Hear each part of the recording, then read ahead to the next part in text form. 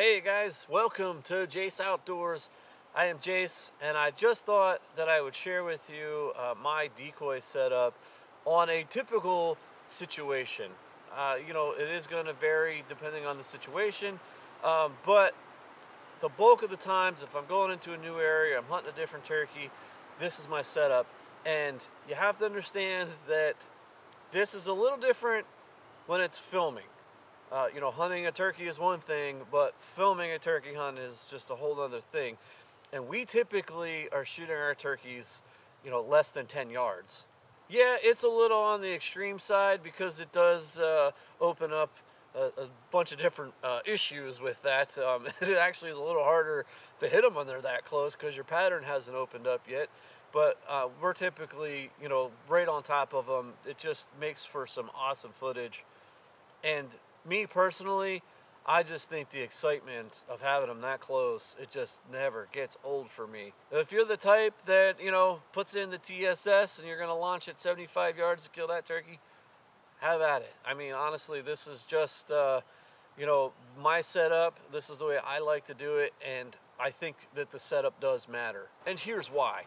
How many times have you set your decoys out 20, 25 yards away, and those turkeys come in, they see the decoys, and they hang up at like 70, 80 yards out? I've been there many of times, and I've learned to bring the decoys in closer to you. So now if they're hanging up, they're only about 50, 60 yards out. And with, today's ammo, that's pretty well in range. So there are a few variables with this. Of course, calling, when to call, when not to call, the sounds that you make, and your setup as far as where you're setting. So, I would probably tuck away in a pine tree like that. You have to be hidden or you have to blend in. So this is basically what I do. I always set out a Jake decoy, and this thing has just gotten the snot beat out of him over the years. I mean, this guy really has taken a beating.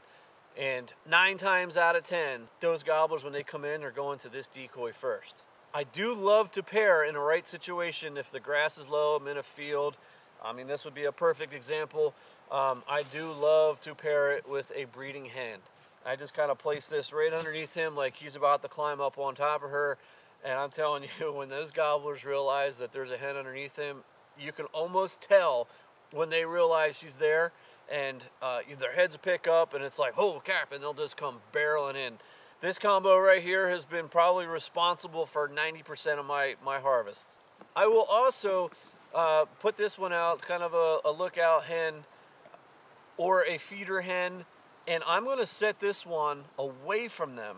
I'm going to set them even closer to me, within 5 steps of me. So these guys will be out like 8 or 9 steps, and this one's going to be back closer. And really the reason for that is I don't want to put this one close or out in front of them, because like I said, that gobbler is going to go to this Jake first. I don't want him to have to walk by here and just see that it's missing legs or whatever. Sometimes they'll spook. I'm just trying to create an illusion that there's another turkey off to the side just kind of doing her own thing. I want to make sure that this thing is not facing me. I don't want this turkey looking back at me, because, they're seeing a turkey just standing still. Like, there's no movement. So they're going to think, well, that turkey's looking at something, and they're going to try to figure out what it's looking at. So I always try to face it as if that turkey's just watching that gobbler coming in. Same with the Jake decoy. I'm going to try to turn him from which way I think he's coming in, because again, most of the times that gobbler's coming to him and he's going to circle around and come on the backside, and it's going to put him super close to you. Another thing I'm going to keep in mind when I'm placing my decoys is if that turkey is like straight out, say 100 yards, 125 yards straight from where I'm sitting, over past the camera sitting, and I'm going to sit back here at this pine tree, I don't really want to set the decoys in between me and the turkey. I want them to set off to the side, so when that turkey comes in, he has to look one way or another. That's going to be past me. It's not going to be in his line of sight to where I'm sitting. Especially when I'm hunting with my son or, any new hunters, because any little movement they see, they're looking at these decoys, they're going to see you move. Whether it's, reaching out to take your safety off, whatever, they're going to see that. So I want them to be off to the side this spot here where I'm giving this example is probably along the lines of a perfect scenario, because I have this nice open spot right here, and it's pretty thick with some pines all in through here. So you can sit back in that thick stuff and hide, and these turkeys are out in the open. I've seen it many times where you don't have these in the open and a turkey maybe crests a hill and they see them, and it kind of gives them that little shock value of like, whoa, what is that? And they won't come in after that. So I like to get them to look at these for as long as possible. Yes, a turkey can hang up once they see them. That's, you know, you're defying nature in this situation in a sense, because when you're calling to that gobbler, most of the times in the real woods, those hens go to those gobblers. So that's why I feel that a Jake decoy, or, you know, a gobbler decoy is just lethal, because if he sees that from way out, well, he's going to think, well, he's got these hens, but this is my turf. I'm going to come in here and show this guy a thing or two. And just so many times, these turkeys will come in and just beat the snot out of this Jake decoy. And I'm telling you, when that stuff happens within 10 yards of you, it's just, to me, it's just a whole nother level of excitement in turkey hunting. So that's my basic strategy on setting up decoys when I want to get them within 10 yards.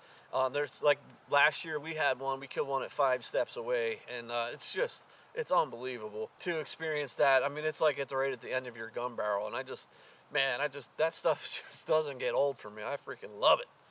I love this stuff. Now again, this is situational. If I'm hunting a turkey that, I've called to before and he's seen my decoys before, I'm going to change it up a little bit. Maybe he didn't like the Jake. Later in the season, it gets harder to use a breeder hen when the grass gets real high. It gets tougher to use it. They can't see it. So, I'll switch things up. I might put these two a little bit closer together to make that gobbler think that, he's trying to get lucky with this hen. So, it's all situational. But again, I just thought I would share with you my typical setup that I do when we're shooting them under 10 yards. Just keep in mind, it is exciting. It's a lot more exciting, and your pattern is very tight at that distance. So, you gotta really make sure you, put that bead where it's supposed to be and squeeze off that trigger. We've had some misses that are just like right there from the bow to, my son last year missed one just right in front of his face. It was so close. In a field, I might set them out a little bit further away. Just depending on, who's sitting behind the trigger and, what my goals are as far as filming goes. When I'm filming for, headhunters and Nate Hosey, it's a little bit different. We're going after, quality footage rather than, good experience. So it all comes down to, who I'm hunting with. There's also a debate, to use decoys or not to use decoys. And, a lot of times, it would have been better off not using a decoy, because, that gobbler comes from 500 yards away, and like I said, when he sees them decoys, he hangs up. Whereas if you didn't have them out and you kept calling, that turkey would have probably just kept looking for you and probably still been in your lap anyways. So again, it's all situational, but this, when it comes to filming, when it comes to, a new hunter behind the trigger, I want the turkeys to have something else to look at in case. That just kind of gives you a little bit of leeway of having to move. I hope this helps, guys. If you try this, please let me know how you do.